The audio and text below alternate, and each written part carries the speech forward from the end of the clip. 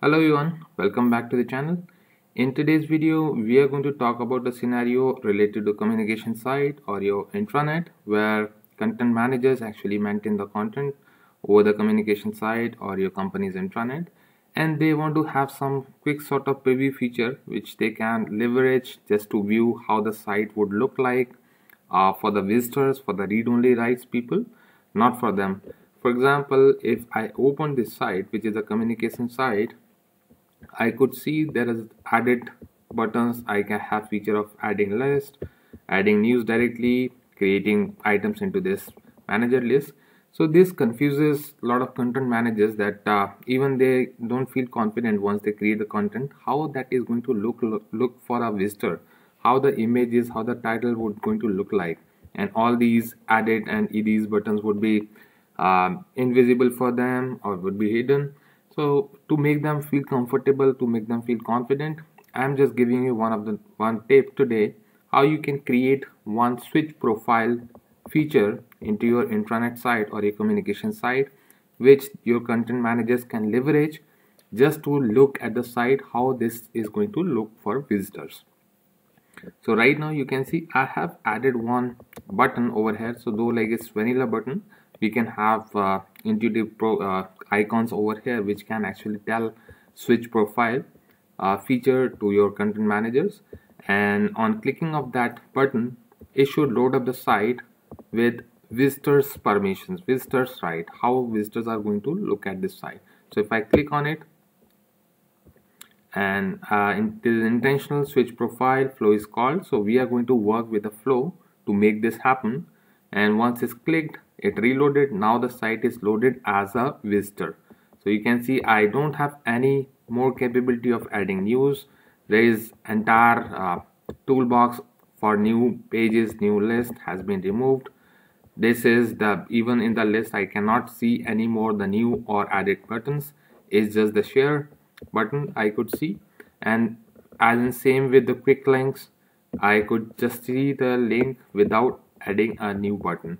So this is how you can give a capability to your content managers, content owners, where they can create content and can look the content instantly with this switch profile feature. Now we get to how you are going to build this switch profile. So if you are already working with SPFX, then of course you can create any SPFX extension and have that button laid anywhere, just like feedback. Feedback is again an application customizer with the SPFX extension, so you can create it. If you are not working with SPFX, then you can leverage one script editor which I am going to tell you right now. That's a PNP script editor. You can insert that script editor anywhere, like wherever you wish to on your top site page, and you can bind some quick code to it. It's a small, very easy to code to understand, I'll tell you. And on click of this button I would be calling my flow Power Automate, which will actually do the operation of switching the profile. So this is the objective of this video which I'm going to tell you. So first part is I'm going to show you what code I have written over here.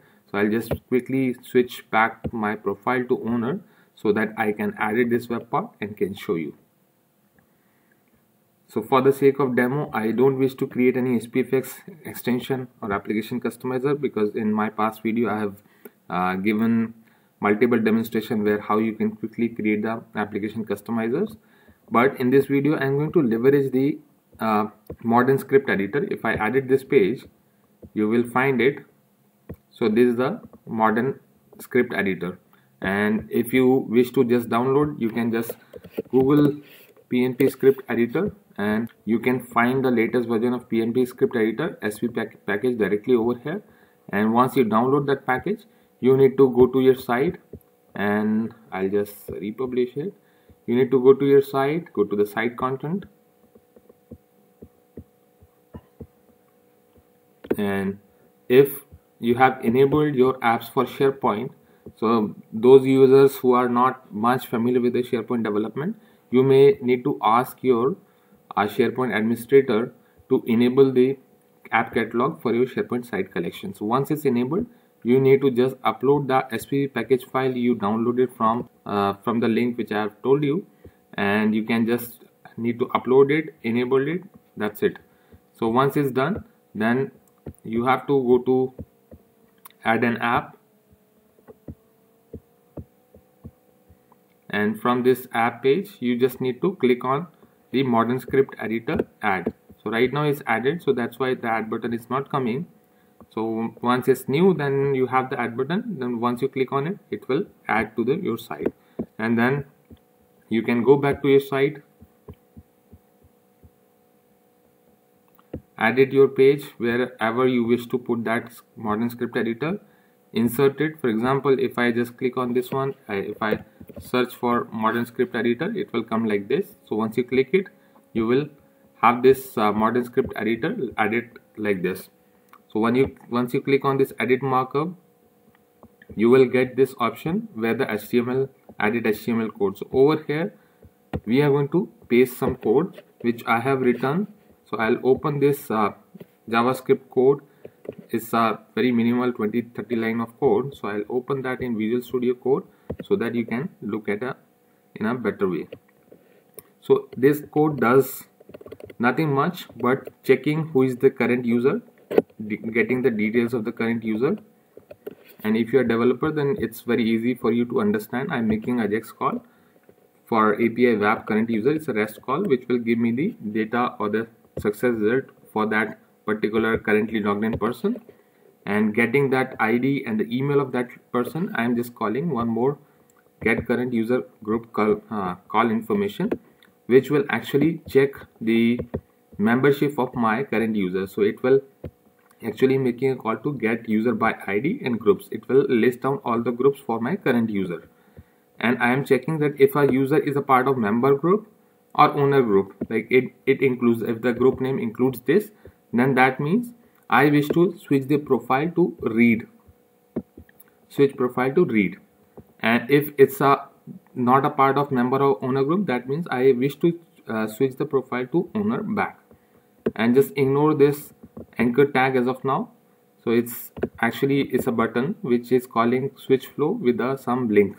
So this link is a Power Automate HTTP incoming request link. So we are going to build out this Power Automate quickly, and once that Power Automate is built out, we'll be replacing this entire string with that newly HTTP received incoming request, and we are going to append these parameters, current user, email, and which sort of right we want to maintain into our this Power Automate. So just for now, just forget about this. We'll come back to this part again once we build out that Power Automate. So that's where if you wish to do any privileged operation, so it's better way to go to a flow which would be called on any button action or button click or anchor click. So that's what we are going to do. So I'm just going back to my site and republishing it for now, and now we'll start working with Power Automate. We'll create a quick Power Automate.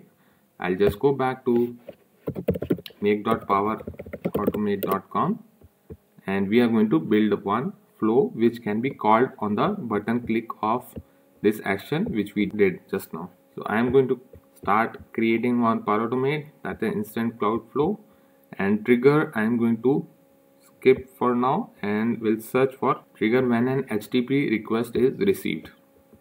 So it's a premium trigger, so you may want to do this operation with your flow account, per flow license account, not with individual users.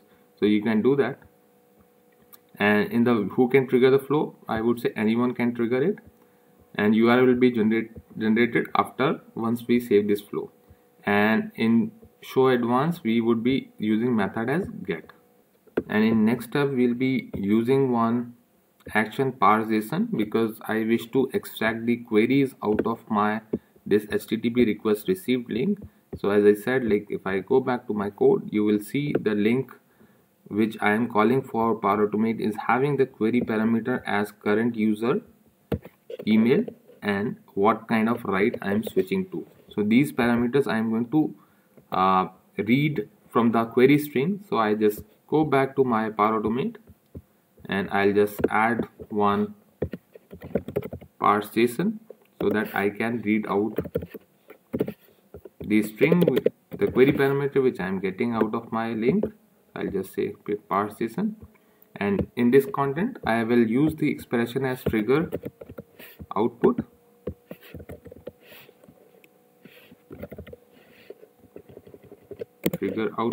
and in square brackets I'll use queries so that I can get the query parameter out of it. And in the sample, generate from sample, I will write my two properties over there. So one is current user and the second property I wish to have is rights. So write, I'll just copy this, have my second property, just sample that, create a sample from. So right now these two properties I'll get out of my this parsation step. So now I can save it and I can run it once directly from copying the link. So over here this link is generated for me. I'll just copy this link and paste it in my notepad.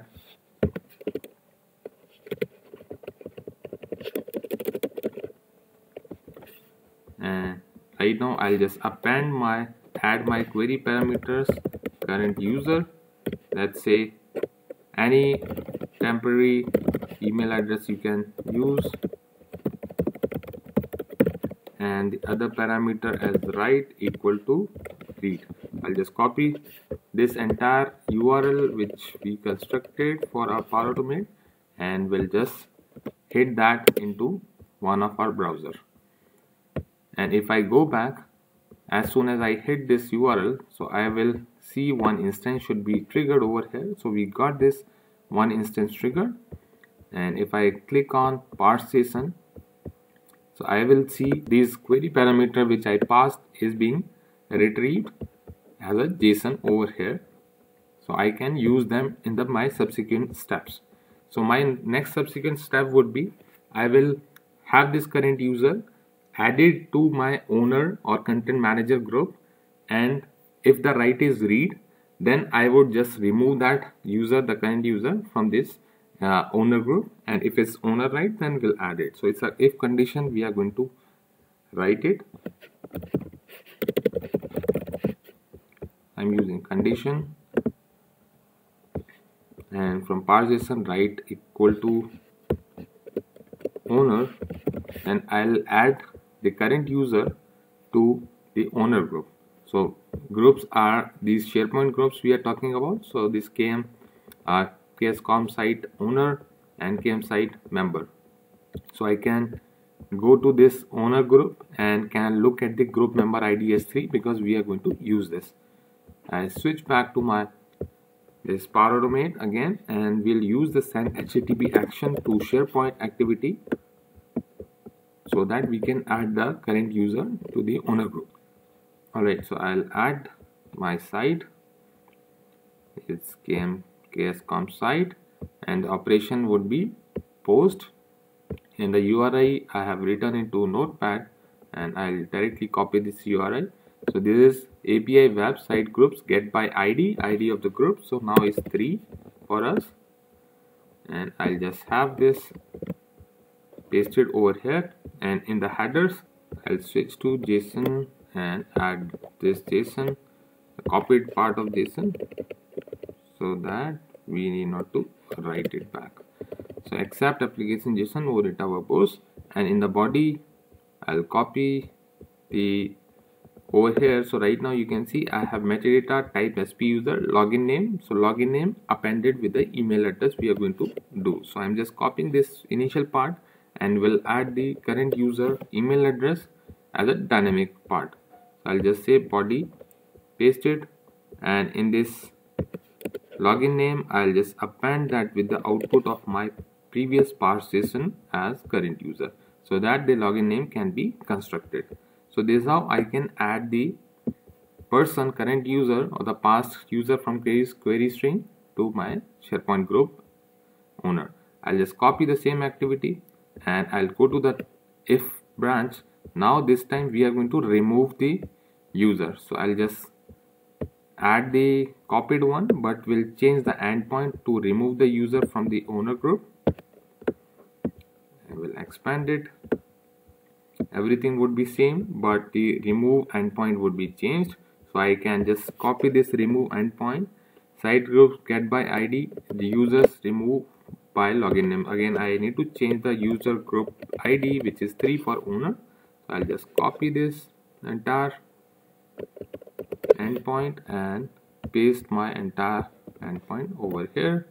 And in the body, we have to pass the login name, which needs to be removed. So again, I'll just copy this login name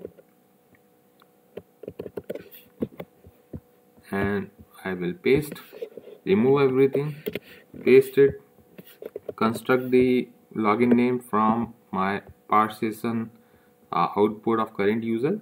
So now this is constructed. So I have two send HTTP command, one to add to the owner group, another to remove the owner group. So that's how we can add a user to a specific content manager owner group and remove them. So I'll just now copy the URL which we have constructed. Now I'll save it and we'll just rename it as switch profile workflow and save it. Now I will go back to my code and I will remove or change this entire string which is a link to my HTTP request. It's a previous flow, so I'll just update this with the new flow which we have just written. I'll just paste it and I'm going to do that for the other links as well. So I'll try to paste this entire code into description so that you can directly use this code. If you are not familiar with the SPFX, then you can just simply paste this code into your modern script editor and you would be working on it. So I'll just save it, copy it and go back to my and edit this one.